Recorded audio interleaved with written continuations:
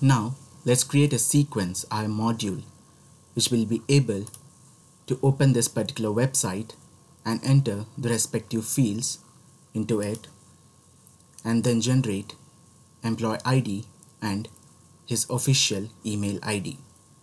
To do that, let's quickly create a sequence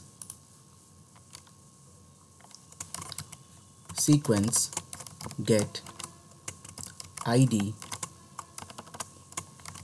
employee ID and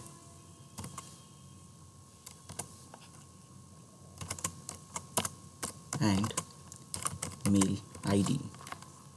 Click on create.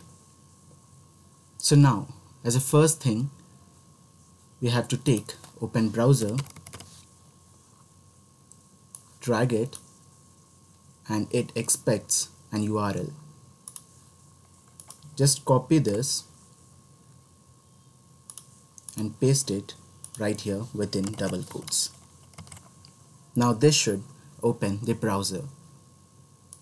To handle the retry or any errors, we can use retry scope. So in actions you can place this particular activity, and in the conditions you can check for the element that you expect will appear on the screen.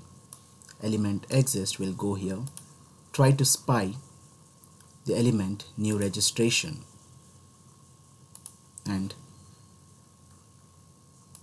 go to the properties of retry. Mention the number of retries as 2 and the time interval as 0 to 5 seconds. This is how. Just try to launch it once, run, and it should launch an instance of IE with this particular website in it. We are done with launching the website.